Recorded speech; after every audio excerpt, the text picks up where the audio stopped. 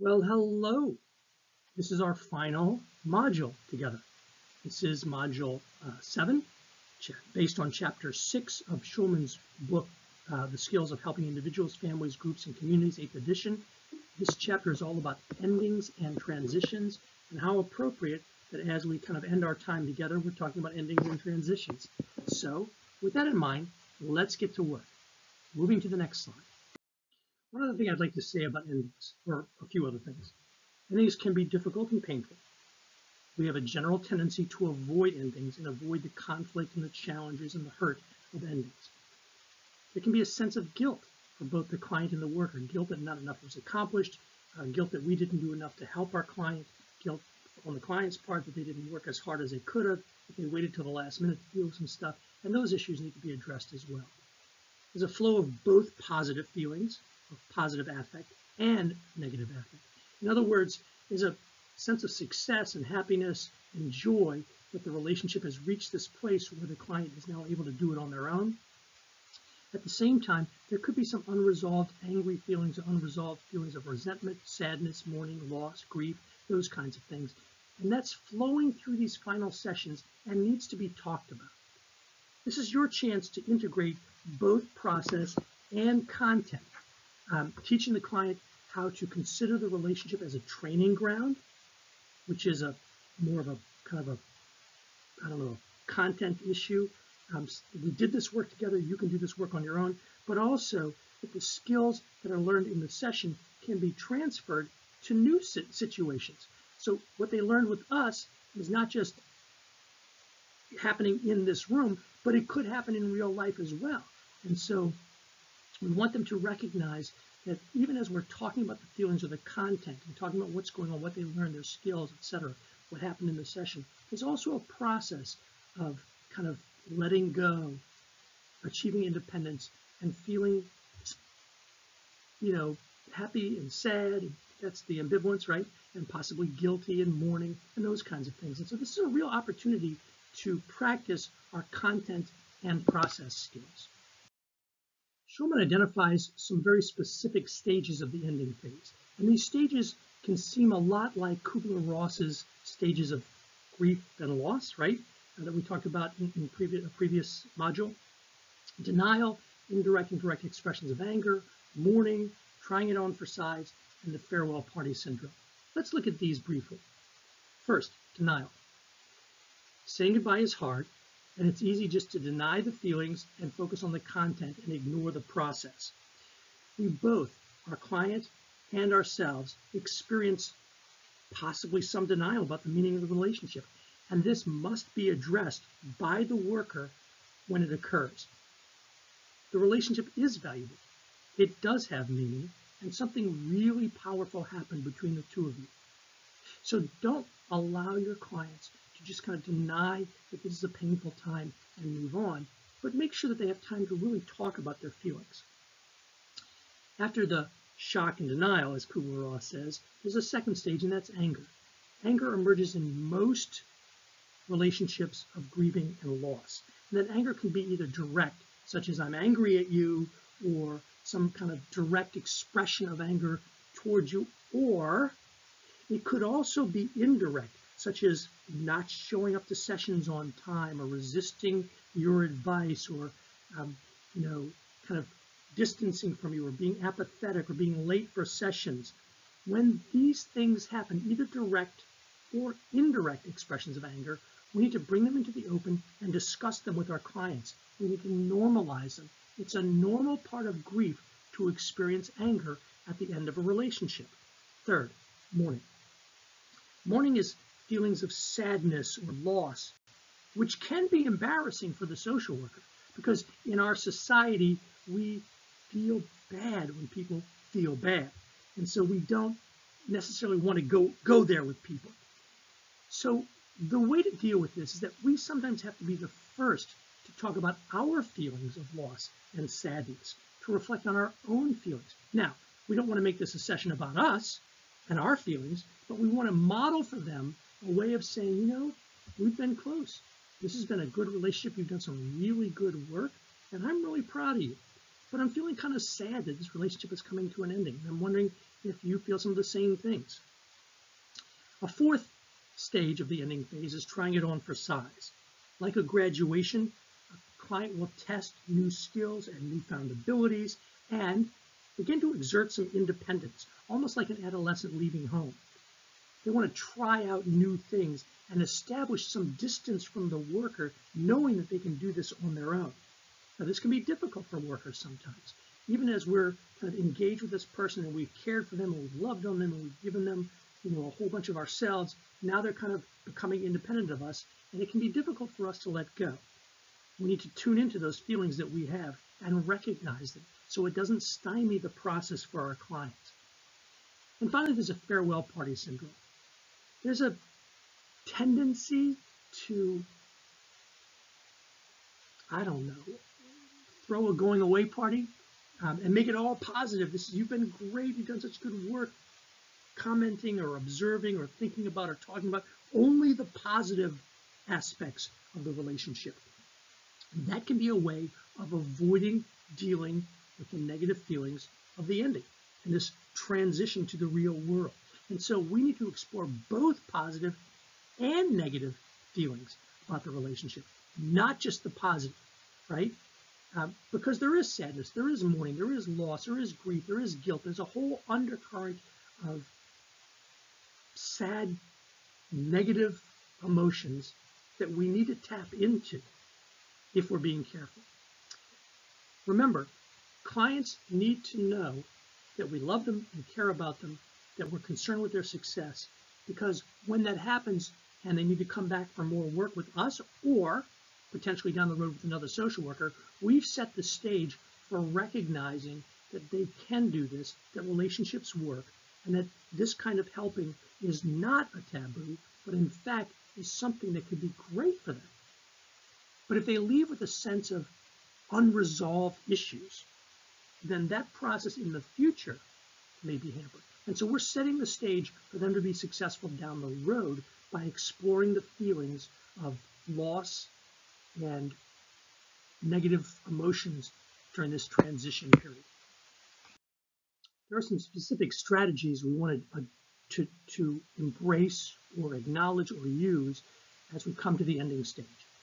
Number one, we don't want this to catch up on us unawares. We don't want to find ourselves in the last session. Oh, by the way, we need to talk about ending. How are you feeling? We want to prepare them a few sessions out. Now, if you've had a long relationship with them, like a year-long relationship, this could be 8 to 10 sessions. If it's a 8-session, kind of solution-focused or cognitive behavioral kind of intervention, that might be 2, maybe 3 sessions out when we start to talk about the ending. You want to emphasize the stages, the ending stages as they emerge. We've already talked about these stages: denial, anger, mourning, trying it on for size, and the farewell party syndrome. So we want to address those issues as they emerge, as they come up, and help the client see what's going on. We certainly want to reach deep inside the client for their real feelings, not just the positive feelings, but the negative feelings, the ambivalence, right? The feeling of this was great on the one hand, on the other hand, I'm sad to see the relationship end. And so we want to make sure that we're reaching deep inside or tuning into those clients' feelings. That may require that we first share our feelings. I'm very proud of you for all the work you've done. But there's also at the same time kind of a sense of sadness that we won't be working together anymore. I'm wondering if I'm alone or that's something you're feeling as well. Always making sure that we're not talking about ourselves and our feelings, but rather we're using ourselves and our feelings to help the client explore their selves and their feelings. And then we want to identify the process and content connections. What is happening in the room between us, the relationship, is the process. That's what's going on underneath the surface. The content is what we're talking about, the skills that they're learning, the specific behaviors, the challenges they're facing. Those kinds of what's are the content, but that's not all we want to talk about. We want to talk about the process of the relationship between us and the process going forward, focusing on both the content and the process in these final sessions. We should have been doing process and content work all along, but it's especially important as the sessions come to an end. We want to identify with our clients the major things that they learned in our work together.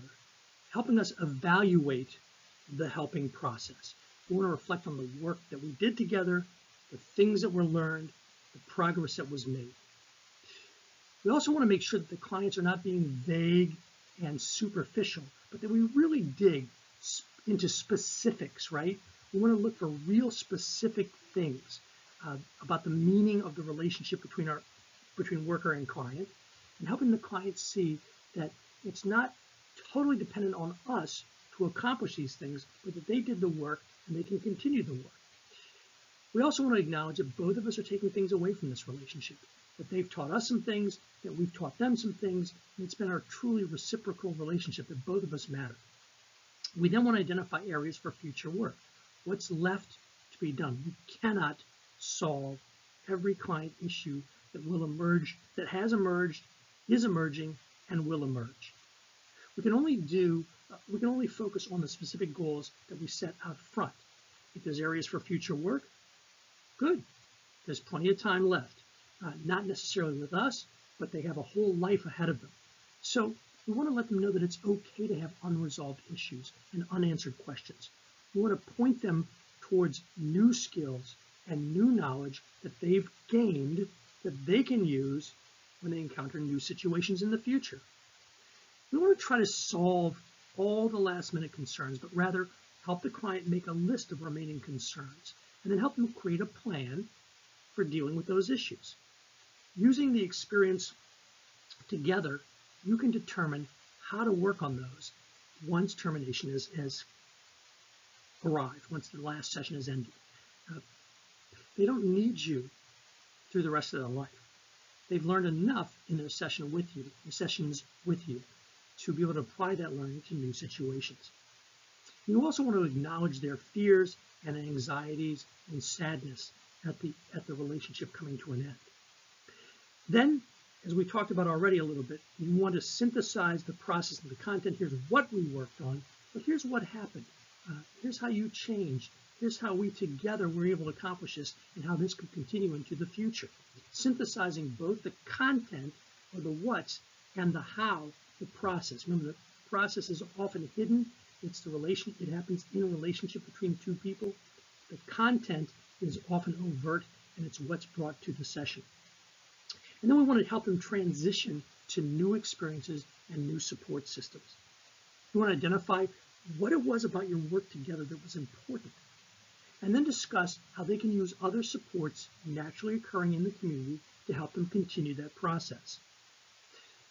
As such, sometimes it's helpful at the end to help them identify those supports. What social supports are available to them that they didn't see before that you worked on together? What vocational or work-related supports? Are there things at work that could help them? Not just benefits like insurance or health club memberships, but also relationships at work, things that they do at work that could help them. And finally, we also want to think about using counseling in the future, helping them to see that they can do this again, that this relationship is not a one-off, right?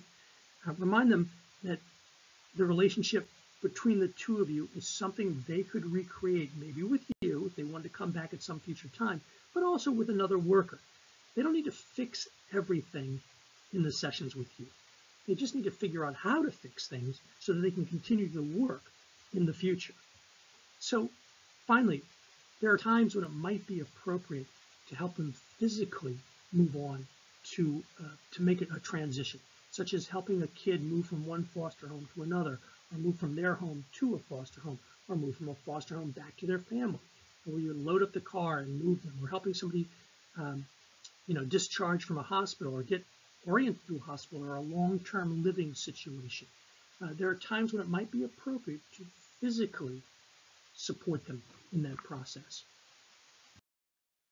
Now, there's some variations on this, and so let's think about some of the variations of ending a relationship.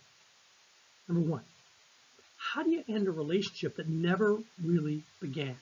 There was no significant engagement. Well, you first of all need to bring with you, as an emerging social worker, emerging professional, that this is an interactional approach we use. That it's not all on us, right? Part of it's on the client, and some clients we cannot reach for whatever reason. Maybe we're the wrong social worker, or maybe it's an unreachable client, or maybe it's not the time to reach that client. Maybe they're not completely ready yet. We can only do the best we can with where we are.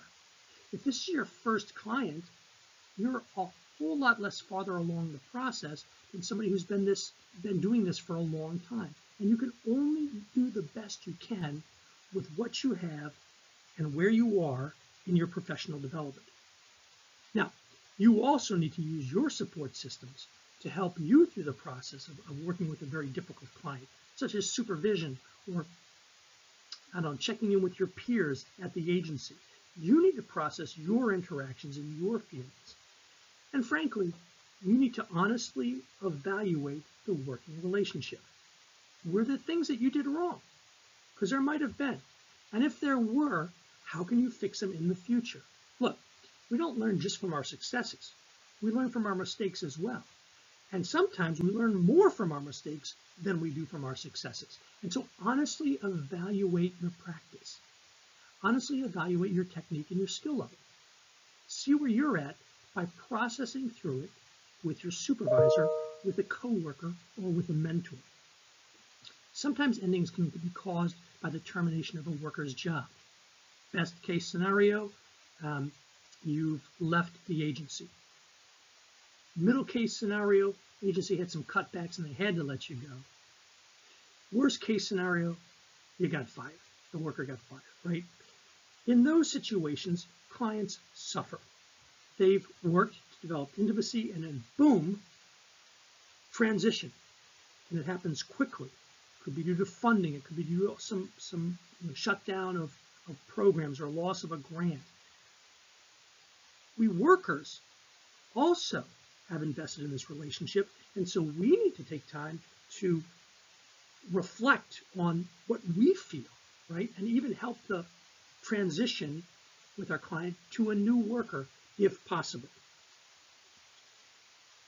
We need to focus on our own anger, our own pain, our own sadness, our own guilt, our own emotions. We need to tune into our own feelings about what's going on. And remember that we talk about expressing those feelings and thinking and working through those feelings as a way of resolving them. Well, if we won't do that in our life, why do we expect clients to do it in theirs? And so be honest about your feelings and talk to somebody about them. Keep the focus in the session during these kinds of transitions on the client. Make sure that you're not kind of venting feelings of anger at the agency for letting you go or whatever, that you are really focused on their feelings and their emotions. And any sadness that you feel would not be sadness about losing your job or sadness or anger at the agency for firing you or cutting back, but rather when you process through your feelings with the client, focus on their feelings. What must you be feeling? This has got to be difficult for you. I'm sorry that this has happened, right? And so you could say, I feel sad to leave you because you mattered to me. But see how that's focused on the client instead of on yourself. You don't want to be the focus of the feelings of the therapy. Some endings are caused by the death of a client. Keep in mind that there's a concept in counseling called secondary trauma. The first or primary trauma is that experienced by our clients. A secondary trauma is the trauma that we feel as we observe their trauma.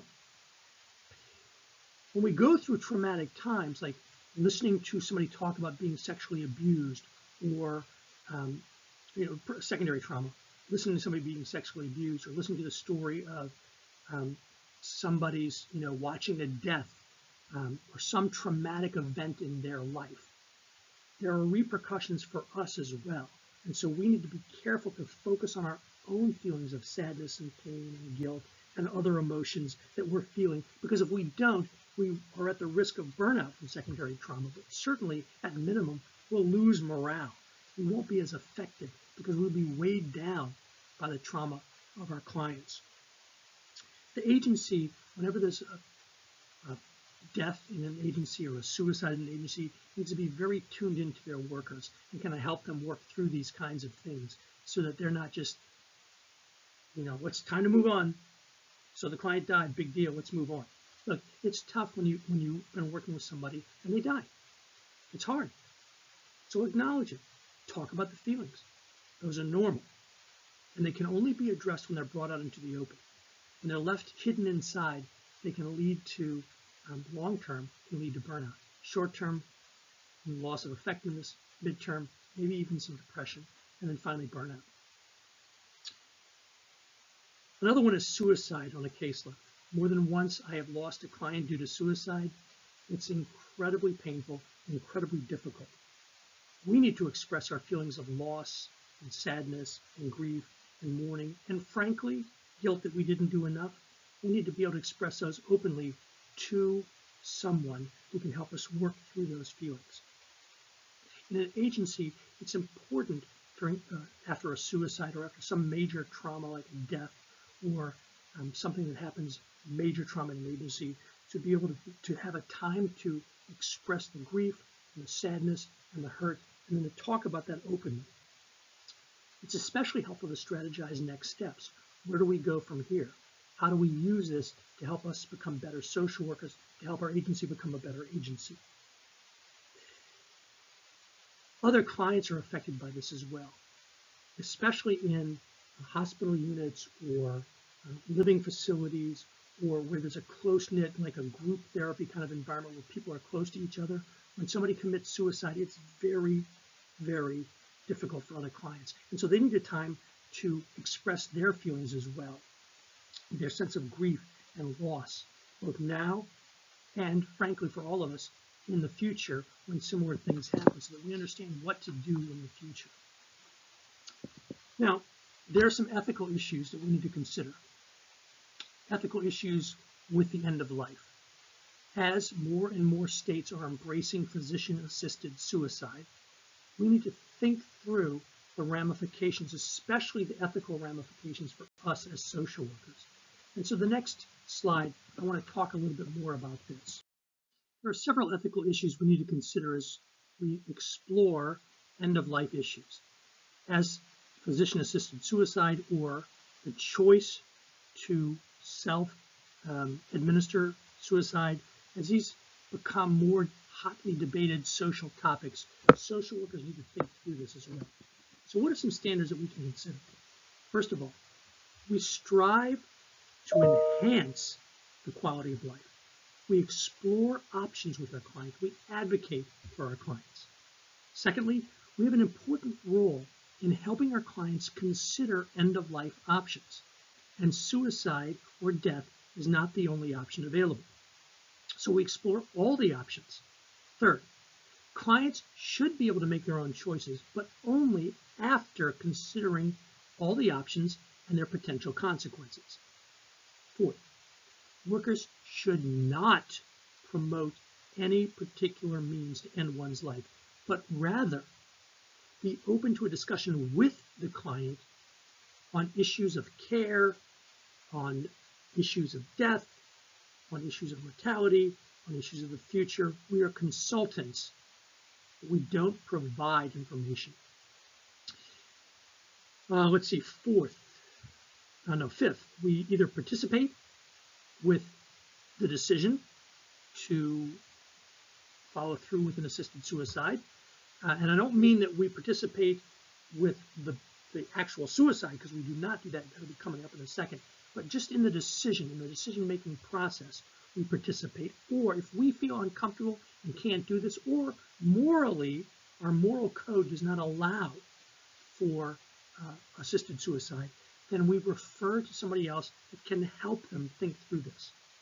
Now, we cannot deliver, supply, or participate in any way in the act of assisted suicide. That's an ethical no-no. We can, however, be present if the client makes that decision, if the client asks us to do so, and frankly, if we can handle it. We may not really want to be present for an assisted suicide, but it could be a good way to kind of hold the client's hand as they make the transition from this life to the next, or to whatever's afterwards. We cannot, should not, must not base our decisions on assisted suicide based on race and ethnicity, religion, age, gender, economic factors, sexual orientation, or disability. We do not discriminate against clients on these things. And finally, this is a really murky ethical issue. What's legal, for example, in Oregon is not legal in Louisiana. And as more and more states kind of sign on to this, we'll find that the feds and the states have disagreement, kind of like on marijuana laws, where the feds say it's completely illegal, but different states are making different decisions about marijuana laws. The same is true of assisted suicide. And so we need to be really, really careful as we tread in this area, because there's potential for us to be brought up on some kind of charges down the road. And so we need to carefully document, we need to seek supervision, we need to seek our agency's policies. We really need to think through this, because there could be some ramifications, ethical and sanctions, down the road if we don't. And we have to be prepared to defend our decision based on everything that happened in a session. So documentation is really, really important in case you do end up in a court of law. You can go back and you can say, wait a second, here's really what happened. I didn't convince this person to commit suicide. In fact, we explored it together because we believe in the client's right to self-determination. Well, that's a lot. 30 minutes of me blathering on, as usual. And that's my last lecture, folks. So now it's time for you to move to the next elements in Module 7, wrap up any unfinished assignments because time is coming to an end, and take the final exam. Make sure that you evaluate the module so that we know how we did and whether this class is the kind of class we want to keep offering in the future. And let me say, it's been a pleasure having you in class. I wish we had been in person so I could meet you face to face. Online is not always the best way to have a relationship. But I do value you, my students, and I'm proud of you for sticking it out this far. All right, without any further ado, time to move on to the next elements in the module. Take care. Bye-bye.